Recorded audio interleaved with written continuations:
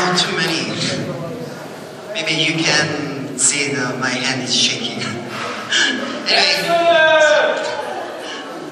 good morning guys. Good morning, maybe afternoon. My name is Patrick and I'm from the OP1F class. Before I deliver a speech, you should have to know that I learned about some expressions, but not from PIA. Just I learned about from my church mate, not in PIA, okay? I would like to warn you, do not use the expression that you don't know, totally understand. In my case, I usually make the mistake because of that. We are foreigners, so we have to appreciate two differences of culture and shades of meaning. I'm very excited to present you about my experiences in PIA, frank experiences in PIA. I'm sorry, I'm very nervous because of that. First of all, I would like to say about the expression "wan-wan." Have you heard about wan-wan? Yeah.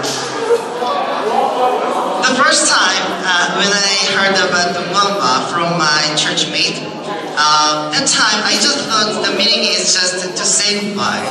Because 3 months ago, one of my church mates sent me a message after I met her.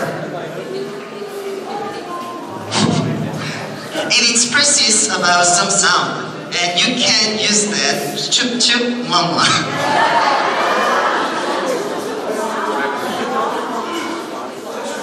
If you're a man and use the expression to other people, they think about you as a gay.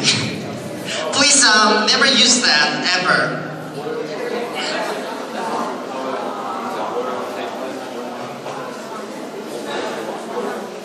I'm sorry. The second is break a leg. 3 months ago, I had my last test, and that time is first time to take a test in PIA. Because of that, I felt very nervous. One of my teachers told me break a leg, but that time I thought that is break your leg.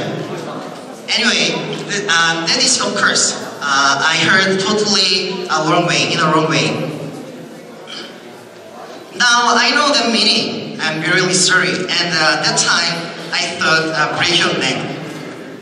Anyway, and actually my pronunciation is not good. Also listening skill. I mean that time was very terrible. So I think because of that they couldn't understand. I'm sure about that. Third is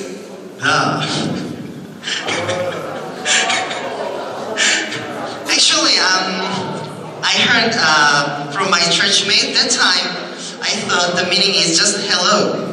But, you know, the expression of the is when you know about the answer, already know the answer, or the answer is reasonable. And also, this expression is for a woman. Fourth is pangin. Maybe pangin, maybe, yeah. Because of that, my church mate, they taught me the meaning is pretty, but it is opposite meaning. That means ugly.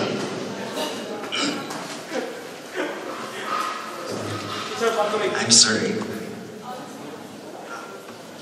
What followed must be left to the imagination of the audience. One of the reasons when it comes to expression, women are more flexible than men.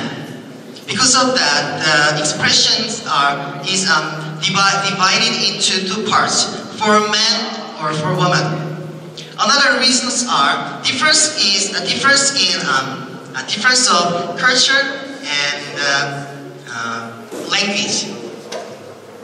So audience, next time when you're tempted to tell someone that you have learned some expressions but you don't know about the meaning exactly, avoid using those expressions.